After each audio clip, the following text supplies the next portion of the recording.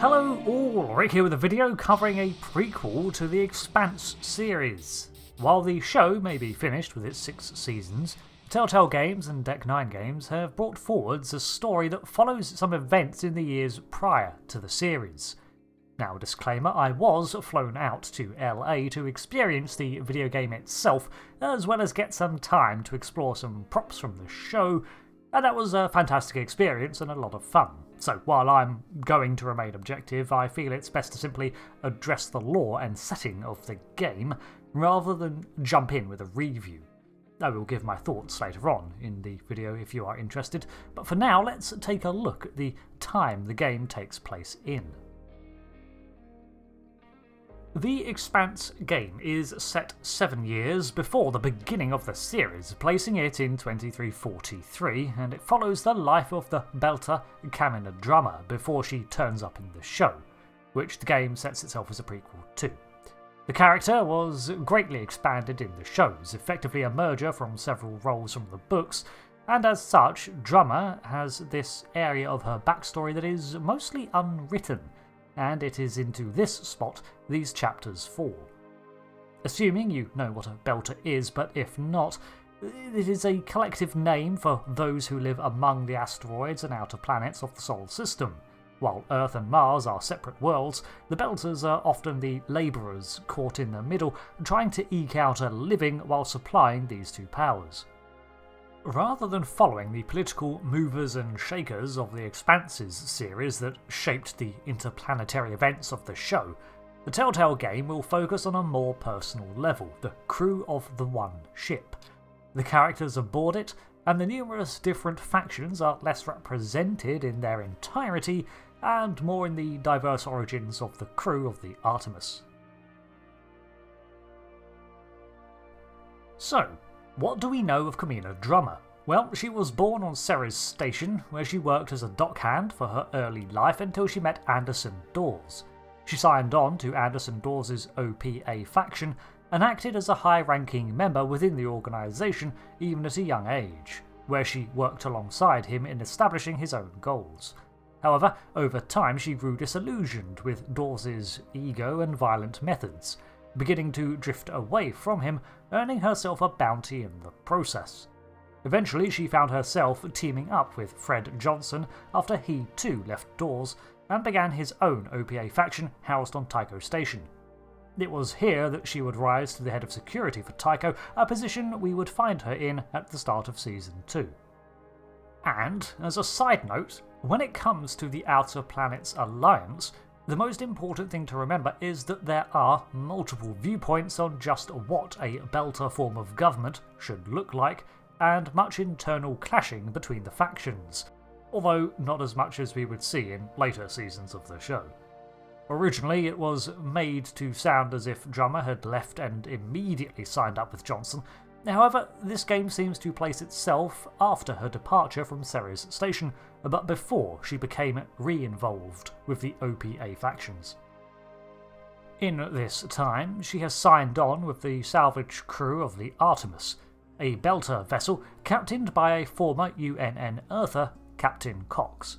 Cox very much still wears his achievements as a matter of pride, even after leaving the inner planets, although he still bears a strong streak of superiority about him that does him no favours in the belt.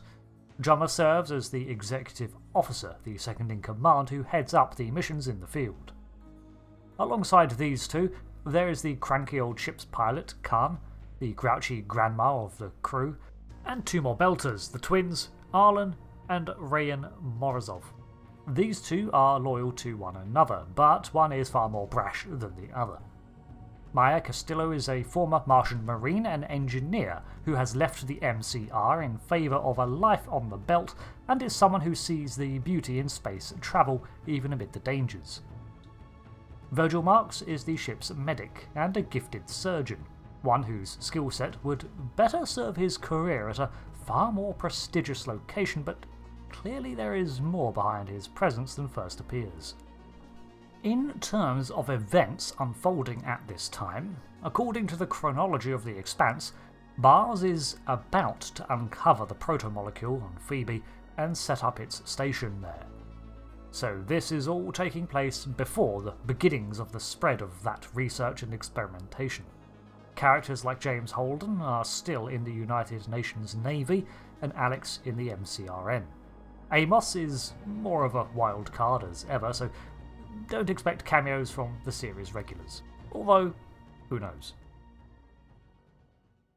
At the introduction of the first mission, the Artemis is running low on morale and money due to recently poor hauls, but they have a tip on a wreckage of the UNN Urshanabi, an Earther vessel hauling something of value, and it has yet to send out a distress call despite the catastrophic damage. They have a lead on it before the UNN sends out a search party, so it looks like an ambitious but easy haul.